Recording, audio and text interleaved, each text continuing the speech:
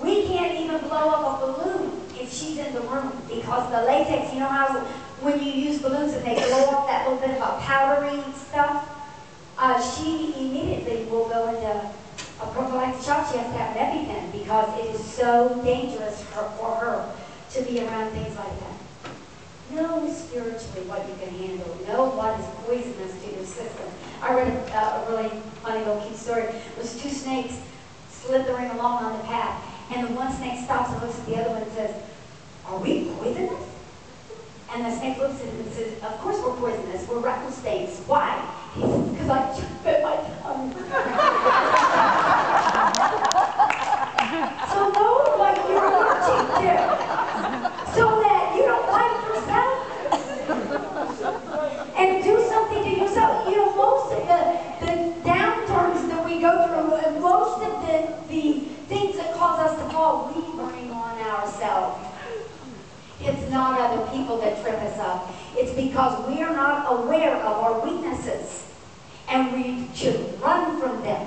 I love the story of Joseph when he worked for Potiphar, and Potiphar's wife was absolutely fabulously beautiful.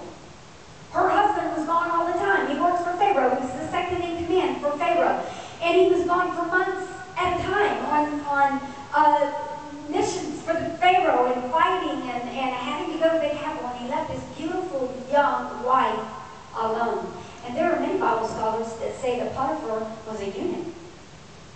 So if that is true, there was no way that he could have a relationship with his wife and build that relationship with her so that when he was gone, she would be comforted and she would be there waiting for him when he got home. So as a consequence, she had lots of affairs, and she set her eyes on Joseph because he was young and he was very handsome and he was very thorough.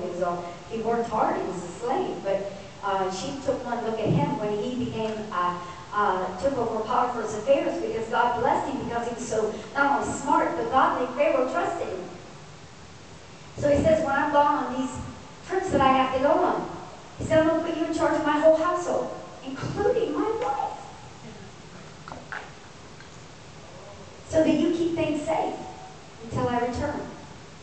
And Potiphar left, and his wife looked at Joseph, and she, the Bible says, began to lust for him in her heart. And man, he's avoiding her every chance he gets because he doesn't want to succumb to that temptation. But he was tempted. To think that he was a human man that was young is laughable. He was incredibly tempted, but he knew enough about his weaknesses that he knew when to run. And the Bible says when finally Pharaoh's wife was so enamored with Joseph and wanted relationships with him so badly, the Bible says that literally one day she grabbed his coat and hung on to that and said, "I want you to come to my bedroom." And the Bible says that he shrugged out of his coat and took off running. He left his coat in her hands, would not stick around, would not argue with her. He took off running. We've lost that art today. We don't know when to run and avoid the things that will trip us up. Know what you're allergic to and avoid it. Lastly, know what to hold on to and what to let go of.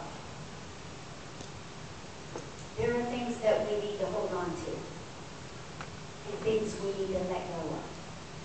Know what those are. The Bible says that we are to be as wise as serpents